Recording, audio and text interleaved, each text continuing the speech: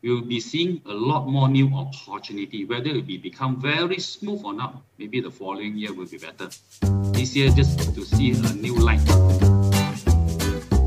Hello, I'm Noelle Lim on ASEAN Speaks by Maybank IBG. 2022 will be the lunar year of the water tiger.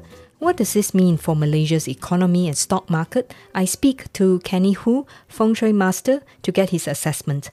We are transitioning from the Fengshui period 8 to 9 in 2024. It's been very disruptive in the last 2 years thanks to COVID-19. What will the transition be like from this year onwards? We see that we are entering to the period 9 Feng Shui period, the 9 Feng Shui period, and this is a brand new cycle, which is a fire element.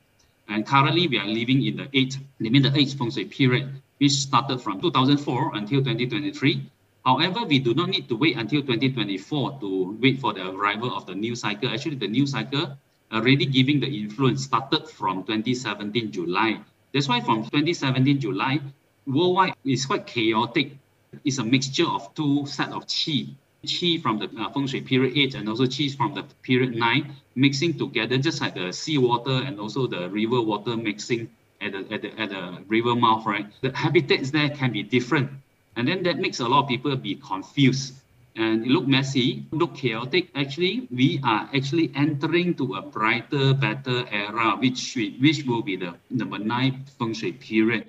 What is the significance of period 9, especially for Southeast Asia? We are entering to a new international order. For the World Center, previously 200 years ago or 180 years ago, the World Center was in United Kingdom, right? Then about 100 years ago, then shifted to US. Gradually now, the center now shifting back to the Oriental world to be led by China. We are seeing it very clearly. So China, for example, in terms of technology, in terms of the market size, in terms of the GDP, Chile is growing. And also by 2030, also we read from some of the reports, right? Southeast Asia or the ASEAN region will become the 4th largest market in the world after China, US, and also maybe Eurozone. So naturally, Malaysia, whether we are standing still, we will be pushed naturally towards a positive direction. So what we are doing, we are hoping, for example, the leadership of the government sector or the machinery of the government, right, will be better in starting from this year. In the meantime, till we hit period 9, what will 2022 look like? In terms of, like, for example, 2022 should be a better year. In this brighter year, there will be a lot of new opportunities to be seen. Simply because, for example, through the, for example, IoT, Internet of Things, right, the Internet. So we can see a lot of new lines of businesses, new lines of services being used or being implemented more easily, smoother. So 2022, everyone, the eyesight will be brighter. That's why I named this year as the brighter year, right? Become brighter. So people will start to become clearer, sharper in terms of, and also wiser when they do selection. So in this year, we will be having a lot of choices to do selections.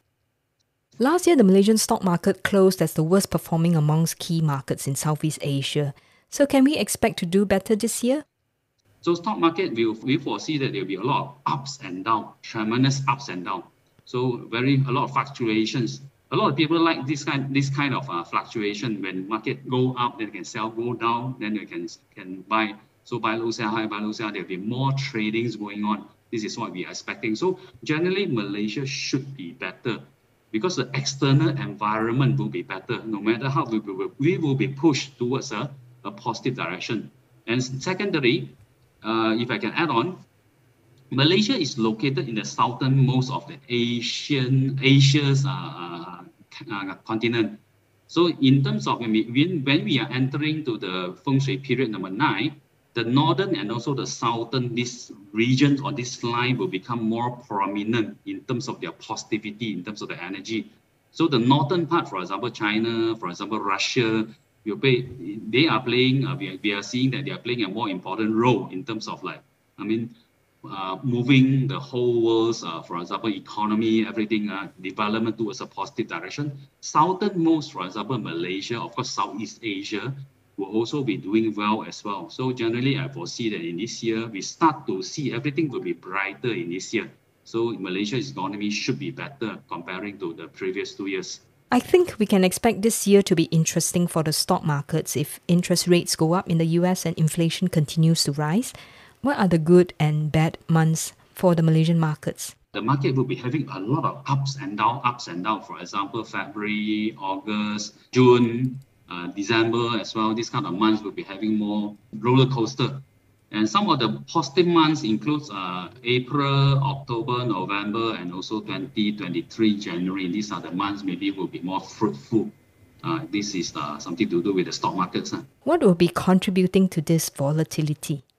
Okay, for us, we do not know what will happen because we see the scenario from the parts analysis. It could be due to the climate changes. It could be due to, for example, political changes. Some of the new, we foresee that this kind of months will be more, in terms of the elements, will be having more clashing element during those months. Whereas the good months, for example, that I mentioned just now, April, October, November, and January 2023, will be having more harmonious or harmony elements within those months. This will be the scenario. Towards the end of last year, Malaysia had massive floods. Do you expect any major disasters or perhaps more deadly COVID-19 variants this year? Based on we do some research based on the old ancient texts from the Fengshui books, right? In this year, everything should be better. So maybe in terms of the such kind of like diseases, maybe it will happen more on the, for example, maybe the animals, maybe to the humankind may not be that serious, simply because also the vaccination also become, the vaccine should be become more mature also, can cater for this kind of situation better based on the past experiences, and moreover, technology is also advances. Which sector would be raking it in this period heading into period 9? Technology, which is fire element. Technology should be doing very well, at least in the next 20 years from now, because we are entering to the Feng Shui period number 9. So 9 Feng Shui period is fire elements. Fire will become the most prominent and also most promising industry in the next, for example, in the whole of period number 9, which will end in the year of 2043. So from now on, everything will be talking about technology. And then we are seeing this kind of trend stronger and stronger. What are the other fire industries that will do well? For example, industries, the energy, solar related, lighting related, for example, entertainment as well, electronic, telecommunications, all these are fire related. And also, of course, we also foresee that when the market is getting more active, for example, the energy will be in greater demand. Of course, the new energy, right? Recyclable energy or even reusable energy, this will become like more prominent. Petrol prices we foresee in the year of 2022 maybe will be a little bit higher comparing to the past 2 years, because there will be more consumption going on. Which sectors won't do as well? Okay, in terms of some sector which may not be do well in the short term, for example, in this year, maybe the property sector may need to have a bigger, longer time to start to recover, start to pick up. Simply because the earth element in this year is not very, the energy is not very prominent as compared to some other, like for example, fire-related industries. Right, earth element, for example, the property-related industries may need to take some time in order to recover or to see some new light. For example, at least to wait until entering to October onwards in 2022. What about banking? Banking is matter element. Banking should be doing well, and also in this year, the brighter year, that means there will be a lot of new system, new ball game, new rules being launched to, especially in the finance or banking industries, the matter-related industries.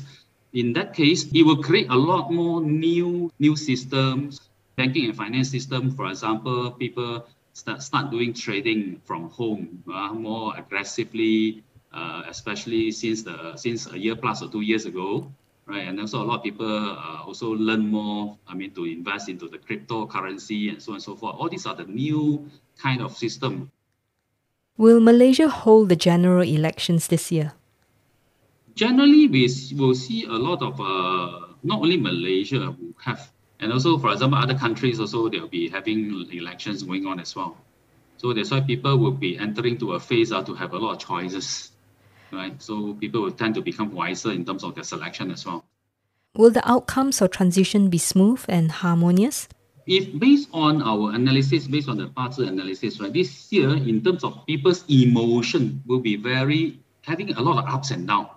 So in terms of harmonious, in terms of transition may not be that smooth, right? For example, if the transition happened in around August, in around December, maybe they'll be more a little bit messier. So while the year is bright, economic prospects are bright, but you can expect a lot of volatility that will take place. Yes, correct. It doesn't mean that when the market when the market is bright, everything is smooth, keep on going up. Brighter means, for example, some of the industry, water-related industries, the logistics, for example, the hotel, in tourism, maybe in the past 1 or 2 years, right, has been into a very so-called darker kind of situation. However, coming into this year is brighter.